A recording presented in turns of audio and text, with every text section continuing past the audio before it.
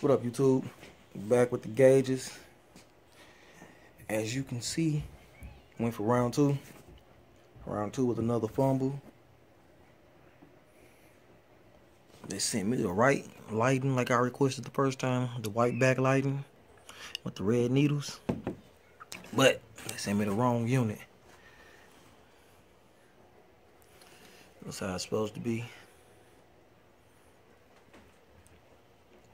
So, I'm about to jump on the line with Dakota Digital and talk to somebody in customer service area or whatever, so they can get this problem ironed out. But yeah, that's what we got going, man. Trying to get this part, the right thing bolt, so I can go ahead and get started with wiring it up. Since I'm working on wires now, you know, getting ready to put the motor back in, so I need to get all those sensors and all that stuff mounted on the engine, and wires ran for that.